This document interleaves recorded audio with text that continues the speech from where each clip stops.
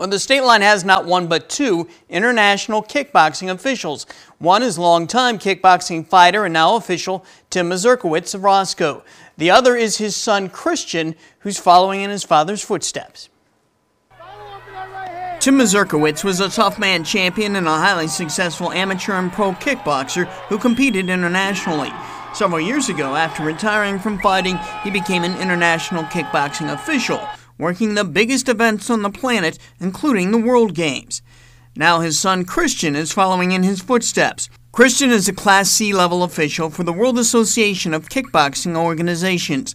Class A is the highest level, but Class C is high enough that Christian's been able to work the U.S. National Championships and the Senior Pan Am Games in Brazil last year. Come Monday, he'll return to Brazil to work as an official at the Junior Pan Am Games. So when you went to the Senior Pan Am Games, what was that experience like for you? It was a lot of fun. Definitely way different living style than we're accustomed to here, and it was great to see kind of places outside of your comfort zone. Officials referee fights, judge fights, keep time, count points, they supervise the ring, and they train other up-and-coming officials. Training officials is huge. Everyone has great athletes, but not everyone has great officials.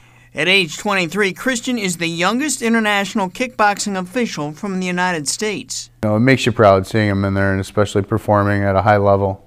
So it's nice to be able to go down there representing Team USA here this next week. It's got to be really rare for a 23-year-old to be doing this, isn't it? Yeah, but he's a little more mature for his age.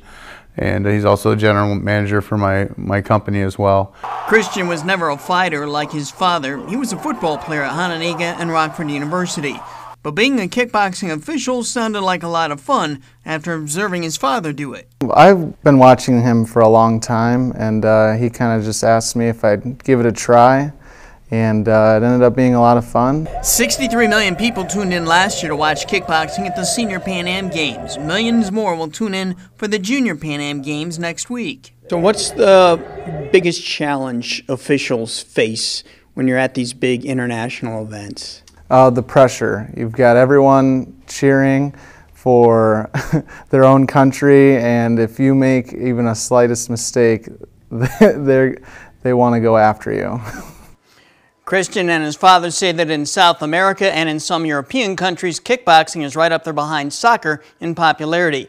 Kickboxing has been designated an Olympic sport, but it hasn't yet been placed in any of the upcoming Olympic Games.